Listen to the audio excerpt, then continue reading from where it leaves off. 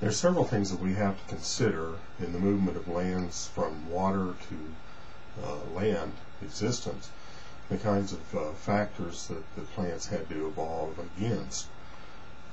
In transiting to land, we can look at a comparison from the aquatic to the land environments relative to resource availability and how they're acquired, the pull of gravity,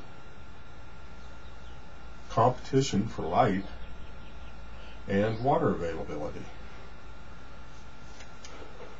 Now, in an aquatic environment, the resources are all surrounding the plant and directly in contact with it as part of the water.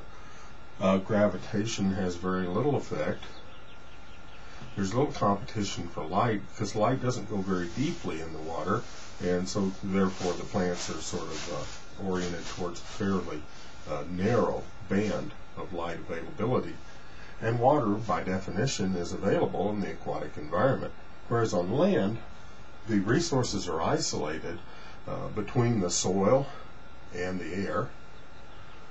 There is a constant pull of gravity tending to pull the plant parts down.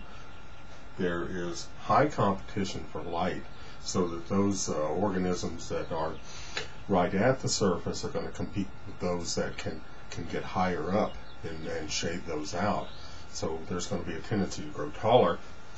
And water is limited in availability, so there's going to be a need to conserve water as well as to gather water. So we'll look at how each one of these is covered by different kinds of new adaptations of structures on plants in the next video. Let's quit there.